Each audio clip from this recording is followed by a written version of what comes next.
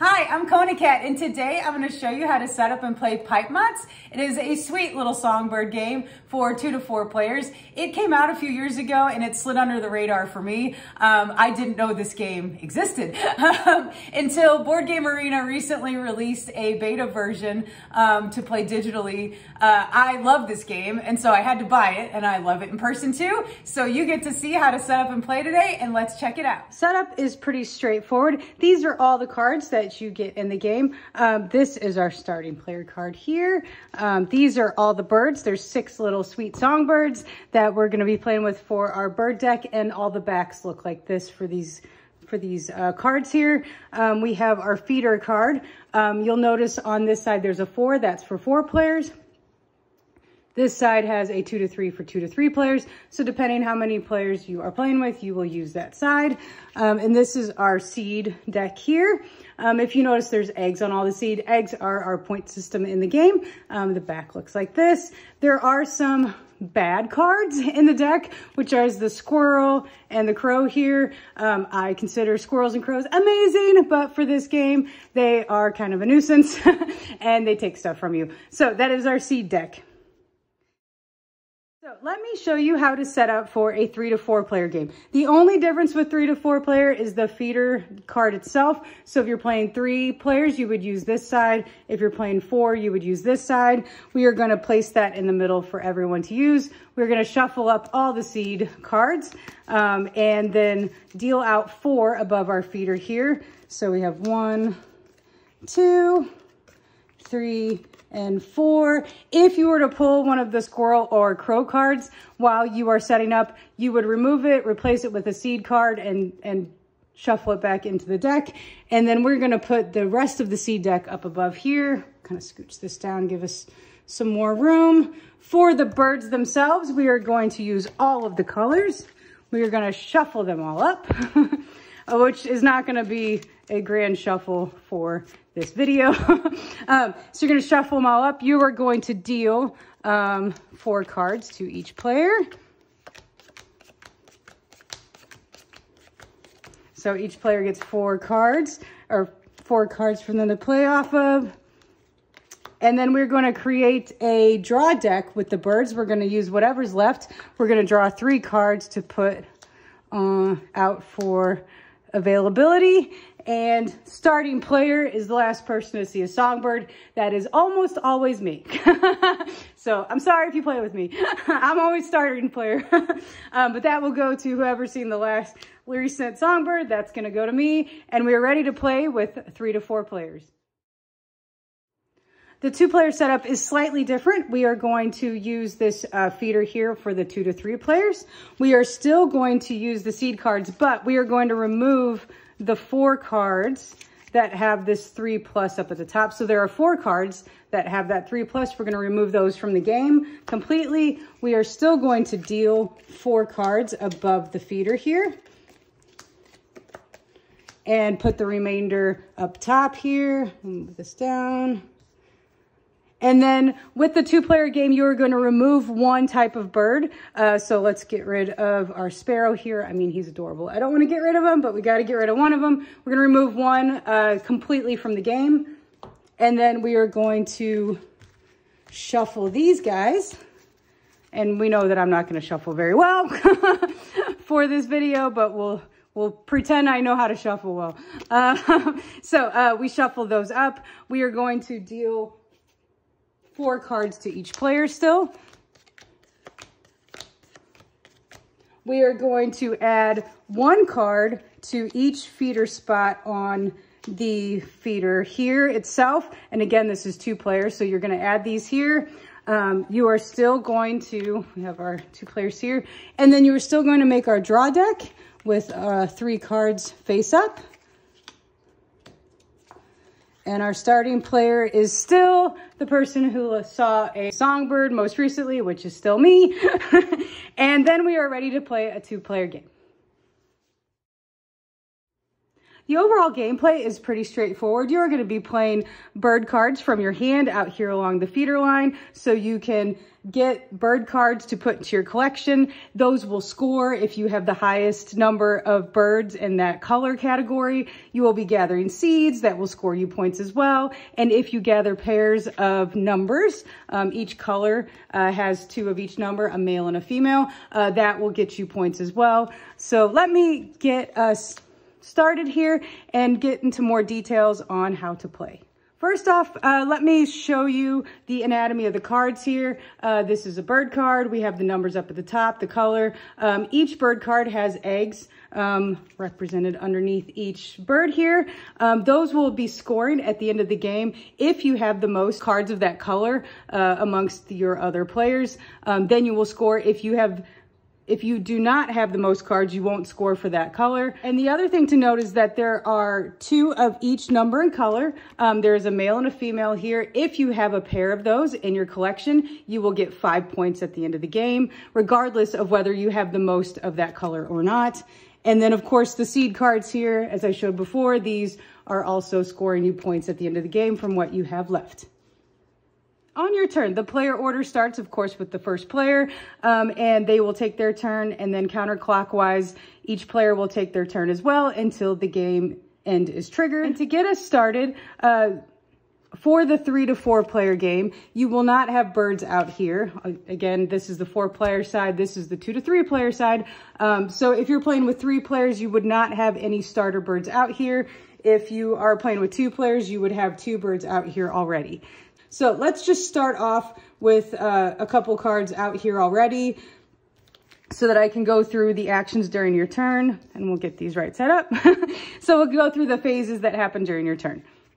The first phase of your turn, you will be playing a card out here along the feeder line here. So these 2 birds, the birds that are closest to the feeder, are considered the perch birds here.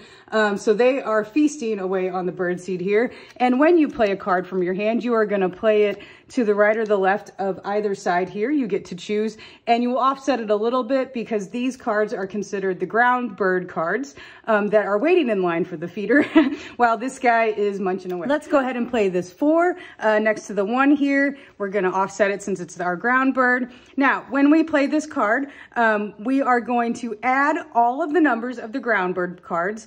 In this case, there's only 1, so the sum of all of the ground bird cards is 4. That number is higher than the 1, and if the number is higher than the perch bird here, then we will get a seed card, and we will be able to capture this card into our collection. So determining which seed card is the difference between the 2. So this is a 4, this is a 1, the difference is 3. You would get the 3rd spot from here, and that is the seed card that goes into your collection here. If the difference was 1, you would get the 1st spot, 2, 3, and 4. And if you had a difference of 5 or higher, you draw straight from the deck. Now, when you grab this seed card, you will move this down 1 spot here. You will not refill this till the end of your turn. Then you will add this bird into your collection. We'll just set our little collection up here. And then we move the highest number ground bird card over to the birch spot. So this is the only card here, and he's a 4, so he's going to go right there. And then we are going to draw our cards up to 4 in our hand limit, so we need to draw 1. We can pick 1 from that is face up here, or we can take 1 from the deck. I'm going to just go ahead and take this 4, and we will refresh it immediately. And then after that, then we fill up this deck here. Now, when we fill this spot here, if you draw a squirrel or a crow card, they are going to start piling up next to the seed cards here. So I draw a squirrel. We put this squirrel card to the bottommost seed card available. Let's draw another one. We have a crow. The crow will then go to the next one here. And when you get this seed card, you will also get the squirrel card and have to resolve it. The squirrels take 2 of your seed cards that you have collected. The crow takes 1 of your birds from the highest colored birds you have the most of. So if right now I would only have this one, I would lose this one. So these will pile up here on the side. If you get past 4, say you fill all of these spots, Any crow or squirrel card you draw after that and there is no room, they are discarded from the game. So we're gonna add this here. And then we go on to the next person's turn. Now, let's go ahead and play a turn where we are playing a number that is equal to or lower than the perch card. So let's play this 4. We're going to play the 4 next to the 6 here. Since the ground bird's total is 4, and it is definitely lower than the 6, we do not get a seed card from out here. We do not claim this card, but what we are able to do is play a card directly from our hand to our collection if the number is equal to or lower than the card we played. So I could play this blue 4, or I could play this yellow 4 into my collection out here, and then I would draw 2 cards. So I have 4 in my hand at the end of my turn. So we can take one from here, flip this over, and then we could also take one from the pile here. And that would be the end of our turn. Let's go ahead and play a couple more rounds here just so you can see the playthrough a little bit better and see how the additional ground birds adds up, and maybe if we get the squirrel card here, just so you can understand. So let's go ahead. We'll play this 3 for an example. We'll play the 3 next to this 4 over here. We are going to add these 2 cards. So we have a 4 and a 3. That's 7. That 7 is 1 higher than the 6. So we will get this spot here. We will also claim the squirrel. So we will get this seed card. We get the squirrel, which we will resolve in a moment. We move all of these down 1 spot. We then claim our perch bird here for our collection. That's going to go here. Then we resolve our squirrel. So we lose our 2 seed cards that we have collected. So terrible move on my part, but good for an example. So we are going to discard all of those from the game. And then over here, we are going to pick the highest number bird to move to the perch position here. We have a 4 and a 3. The 4 is the highest, so we're going to move that to this position here. The 3 is still a ground bird here. We would draw back up to our 4 limit here. Let's grab this 6. And then we would refresh the seed pile here like so. I'm going to show you an example on how you might be able to capture more than 1 bird card into your collection over here.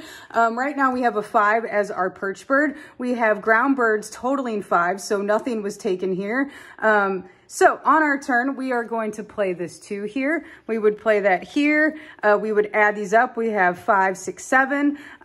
Since we have 7 versus the 5, we would be able to get this card, and our seed card would be the 2nd spot up. So we would get this seed card here. That goes into our seed pile over here.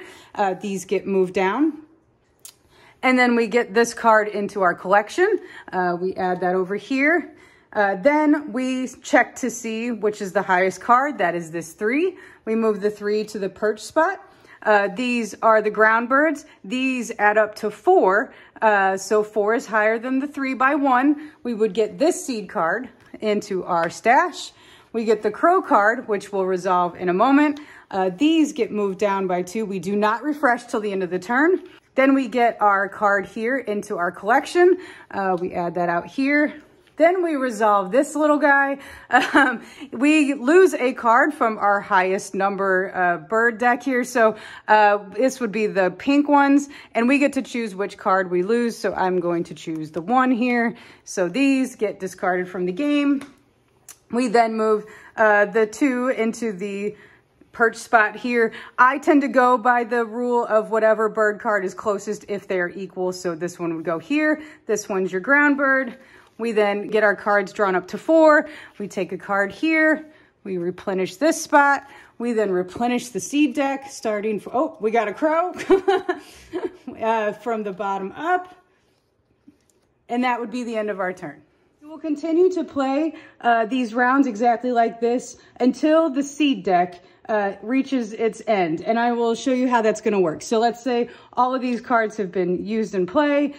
During our turn, we gather this seed card here. We have to refresh. We move this guy down, and we don't have a card to place. That triggers the end game. When there's no more cards to place into a spot, the end is triggered, and the play continues until everybody has taken an equal turn. So if this happens for the last player, then the game immediately ends. If there are still a couple of people who have turns to take before we reach the last player, then they would continue their turns. And once everybody has taken their turns, everybody at the same time is going to take 2 cards from their hand to discard and 2 cards to add to their collection. So be strategic about that. You're going to keep track of what everybody's collecting so you can make sure you score the best. I would probably go for blue here since I have some higher number blues.